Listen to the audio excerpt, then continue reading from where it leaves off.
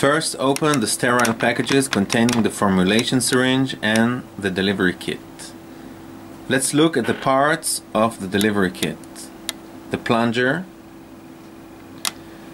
the safety pin, the standoff, nozzle, and the delivery line.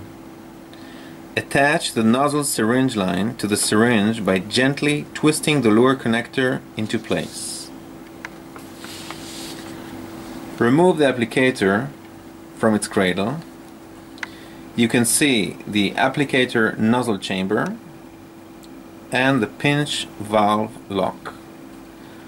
Hold the delivery kit by the small orbital handle and insert it into the groove in the applicator nozzle chamber with the standoff on the outside and the tube facing upwards.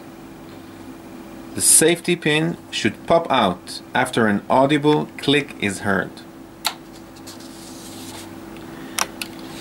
After the delivery kit is correctly seated in the applicator nozzle chamber, push the syringe into the holder until you feel resistance and rotate the syringe clockwise to lock it into position.